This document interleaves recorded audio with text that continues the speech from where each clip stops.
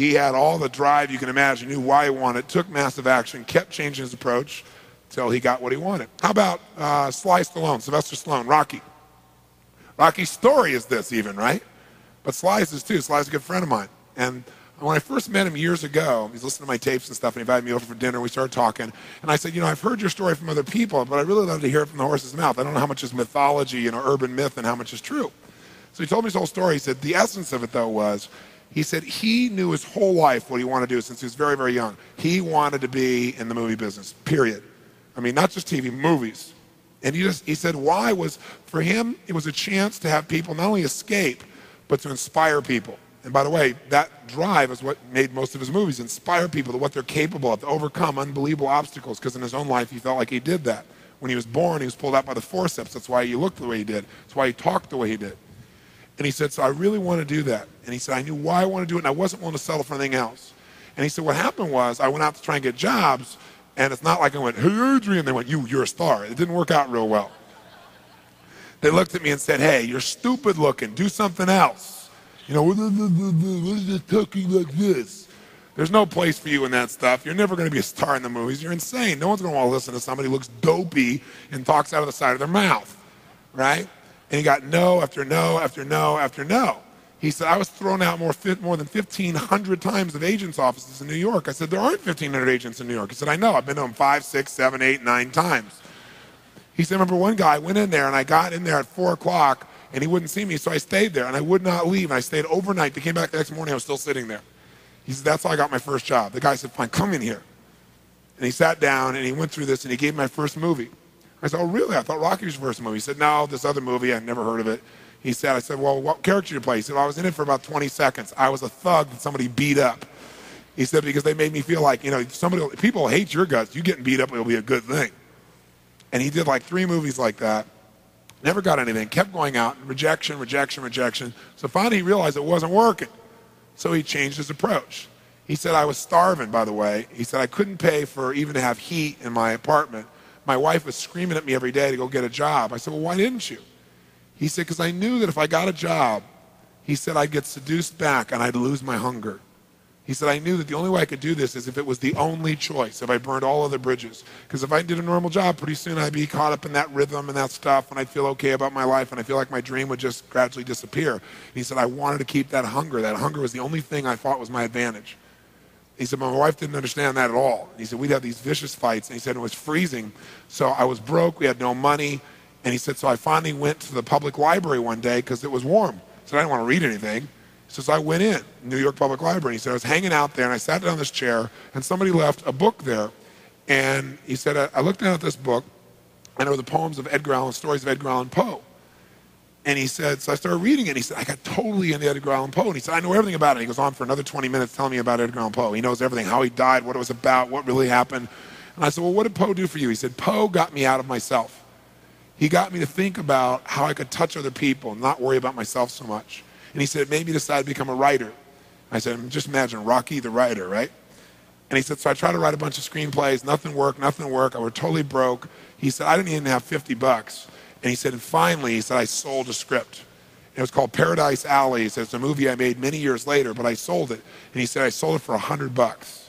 He said, but $100 was a ton of money, man. I was so thrilled. I thought, I'm on my way. But it never led to anything. And he said, so finally, he said, I kept going and going and going. He said, finally, we were so broke. He said, I hawked my wife's jewelry. He said, Tony, there's some things in life you should never do. He said, that was basically the end of our relationship. She hated my guts so much. He said, now we were so broke, we had nothing, no food, no money. And he said, the one thing I loved most in the world was my dog. He said, I love my dog because he gave me unconditional love, unlike my wife. And he said, so what happened was, though, we were so broke that to survive, I couldn't even feed my dog. So I went to a liquor store. He said, it was the lowest day of my life. And I stood outside the liquor store trying to sell my dog to strangers. He said, I tried to sell my dog for $50. And he said, finally this one guy negotiated with me and bought my dog for me, my best friend on earth, for $25. He said, I walked away from there and I cried. He said, it was the worst thing that ever happened in my life. He said, 2 weeks later, I'm watching a fight between Muhammad Ali and Wepner, this white guy that's getting bludgeoned but just keeps on coming. And he said, I got an idea. He said, as soon as the fight ended, I started writing. He said, I wrote for 20 straight hours. I did not sleep. I wrote the entire movie in 20 hours straight. right then. Saw the fight, wrote the movie, whole thing, done. He said, I was shaking at the end. I was so excited. He said, I really knew, man. I knew what I wanted. I knew why I wanted it. He said, just like you teach that formula. He said, but I said, man, I took the action. Now it's time to deliver. And so he said, I went out and started trying to sell it to agents. And they all would read it, and they'd say, you know, this is predictable. This is stupid. This is sappy. He said, I wrote down all the things they said, and I read them the night of the Oscars when we won. He said, it was really good, right? The greatest revenge is massive success. And he said, so what happened was, he said, I kept going, trying to sell it, nobody going, I'm broke, I'm starving. He said, finally, I meet these guys, they read it, and they believe in the script, and they love it.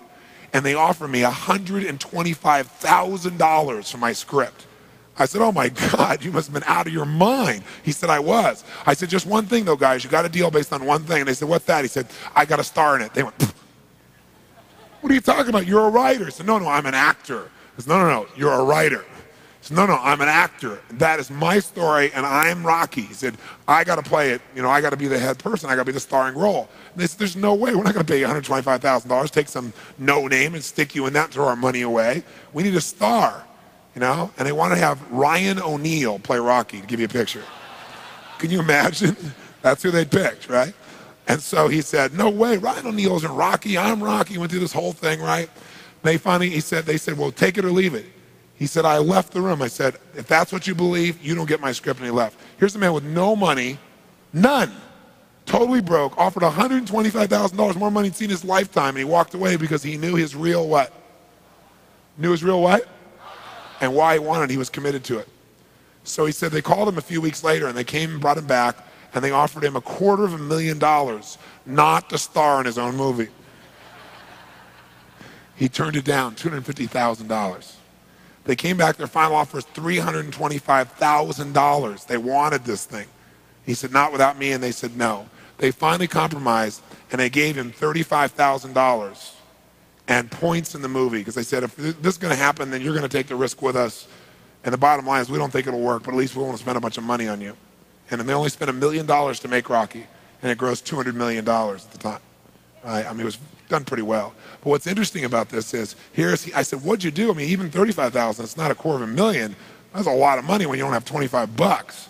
I said, what's the first thing you did? I figured you went out and partied or something. He said, I went to that liquor store for 3 straight days and hoped that the man who had my dog frequented the store. He said, because I want to buy back my dog. I thought that was so cool, right? That was really cool. I said, what happened? He said, third day I was there, this guy walks by, and I see him, and I can't believe it, and there's my dog.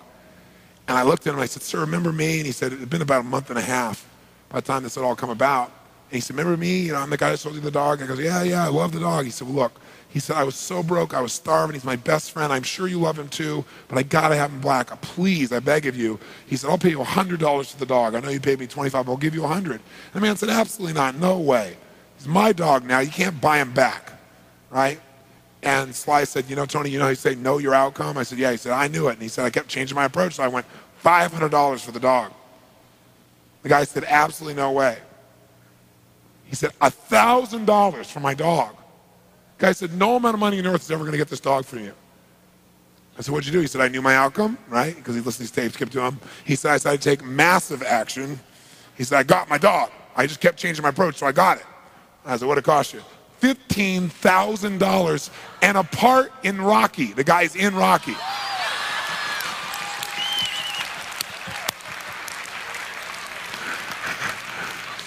You know that dog in Rocky, Butt Kiss?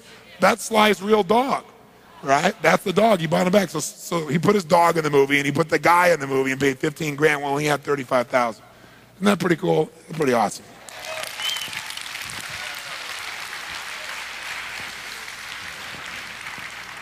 So there's always a way if you're committed. Just got to keep changing your approach.